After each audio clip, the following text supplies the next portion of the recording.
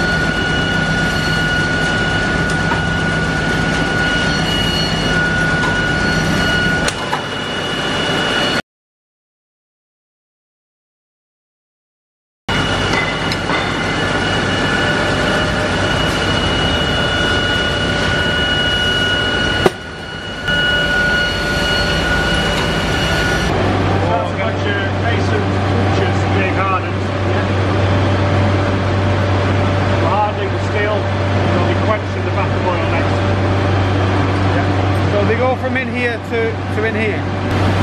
They get dropped into here so they cool down slowly. So this is all hard now. Oh, okay, it's covered in oil. So we're going to decrease it. Just decrease it here. This machine here decreases and takes all the residue off the product.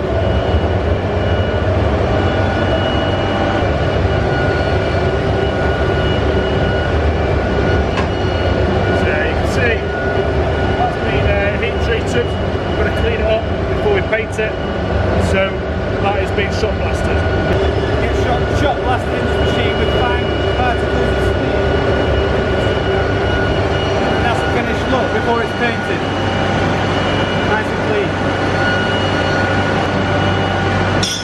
So I'm going to show you through next the 4 stages of the line pin.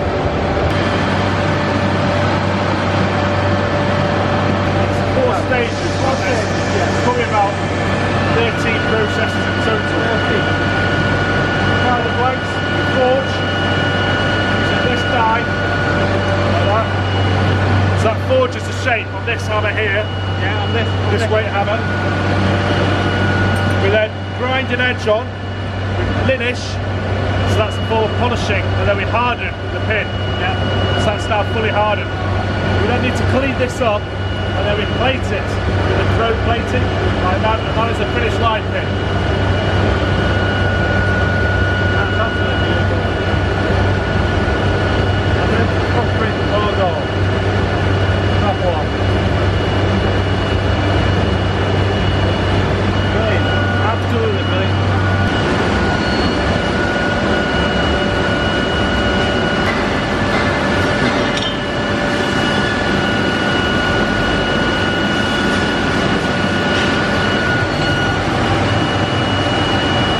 So this is the 4.5 inch. Yeah.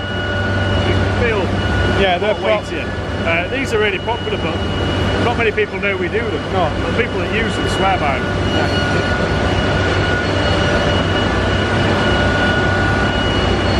4.5 inch bolts, that footprint. Look at that bad boy.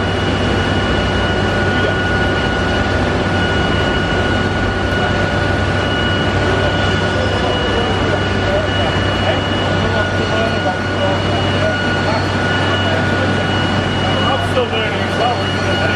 I've been doing this since I was a kid. Yeah. Riding out here, Scotch chisels. These have been forged, wrapped up. Then we'll put the slot in. These are all finished. Where they're painted, you've got to put the edge back on again. So it's just, we call it paneling. So this is 3 inch. That's a 3 inch bolt. This is a 3 inch finish. It's around today. Look at that, beautiful.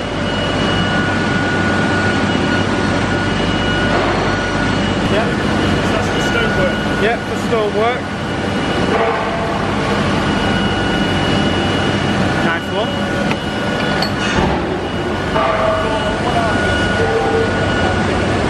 And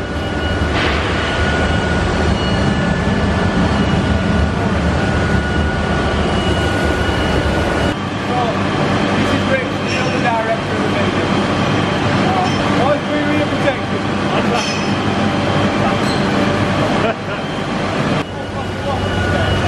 4 inch of the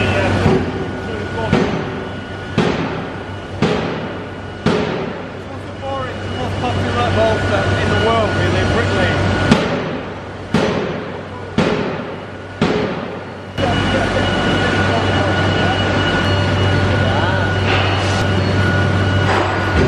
What do you call it? Initiative, eh? Perfect. The break.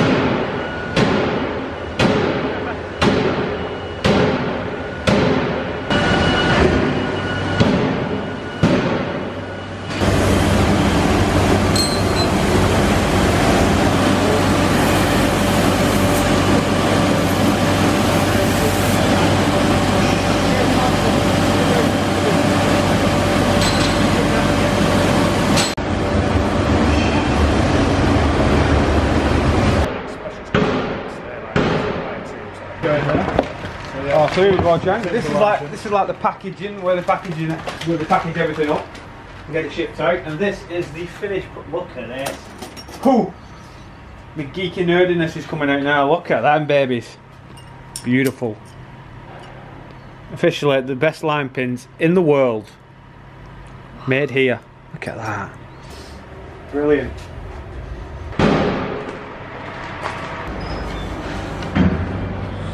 So this is the painting route. What do you call it, Tim? This route? Paint shop. The paint shop where they coat all the products.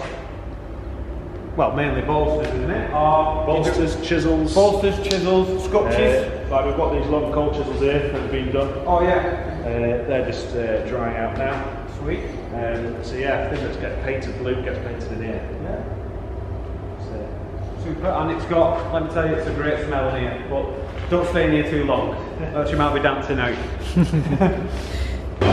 so we've got some brick joints here. We've got 13, 16 mil. Beautiful length, Jen. Really nice. That one is 3/4, 7/8. yeah. 1922 mil blockwork jointer. They're all waiting to be hardened. Are they? Right. That's soft, you can bend those with your hand now. Right, They're hardened. It's been really good, really interesting, and I appreciate Tim's time. We sat down and we've talked for hours about many different things, and I think, yeah, he's going to invite me back soon, so I can do a bit more of a more in-depth, detailed video for you. But yeah, it's been really interesting. Oh, look, you've got the full range here. Hey! Custom painted. Custom painted. So Tim's going to kindly donate me some products from the factory, so this is awesome. Got some line pins here. A guarded bolster or unguarded? Unguarded. Yeah. Look at this. Oh, feels like Christmas, it really does. Look at that. Read it. Yeah. Look at, now that's proper quality. Lovely juggler. Go on. Well, that's it. Look at this. Oh. But the reason why these are strong is because the neck is ridiculously thin. Yeah. So it's got to be able to cut stone, which is stronger than brick. And then we don't have a wide blade. So a brick bolster is only for brick. They can't cut stone. They will cut stone to a certain extent and they'll snap. That's why they've got a wider blade. If you cut stone, you always need to have a thinner blade. So you will only see 2¼ inch max blades on stone chisels. So we've got mason's pitchers, which is for pitching stone, but then a lot of people use these to get tiles off walls. It's heavy duty, beveled on one side of the blade. We also know welders use these now to take welding spatter off steel. It's quite popular at the moment. Yeah, good all-round tool, very heavy. I'm sure I'll definitely use that in the stonework videos. And then we've got a mason's nickers. That is actually for cutting stone. So it's beveled on both sides. Yeah. Similar design, but for cutting stone. So mason's nicker, mason's pitcher. Right. Didn't know that. Mason's nicker, mason's old school tools, but still in demand to this day. Exactly. There you go. You won't see much line like that, but because not many people know it exists. No. Most people say they're selling a braided line, but it's not a fine braid like that, so it just comes across like twisted cotton braid. Yeah, so that's proper. that's actually nylon. A lot of them claim to be nylon, but they're cotton, or they're actually this horrible plasticky. No, I've used them all. Like a kid at Christmas, look at all these footprint tools. Now that's a proper hammer.